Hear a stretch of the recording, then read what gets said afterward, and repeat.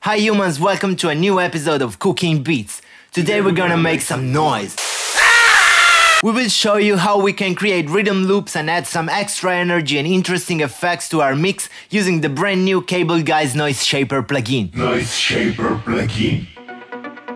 In our last bootleg of Stay and Grease 2000 we had this lead synth, but it sounded a bit too flat and boring.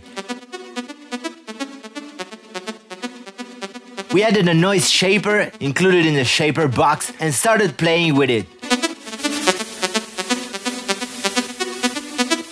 The follow option allows you to modulate the noise according to your original input signal, and this can create some really interesting effects.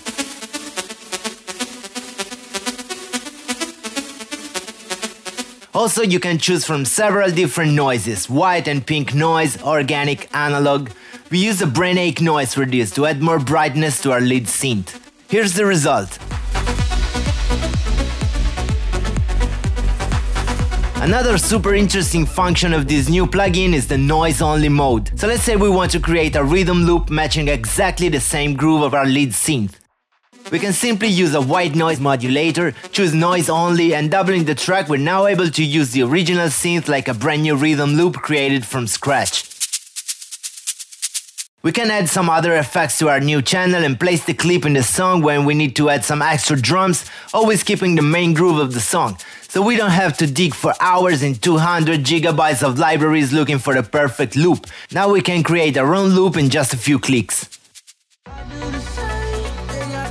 Here's how it works in the mix. One more super interesting trick we used in this bootleg with NoiseShaper is adding it to a classic 909 snare feel to add some interesting evolution in the build-up. With a simple automation of the release of the NoiseShaper, we were able to add some intensity to our build-up without adding any other sample.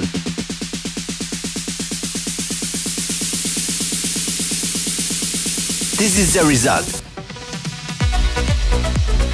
So what more can we say? Thank you Cableguys for NoiseShaper, that's a super interesting tool and we can wait to work on some new tracks with this brand new powerful plugin.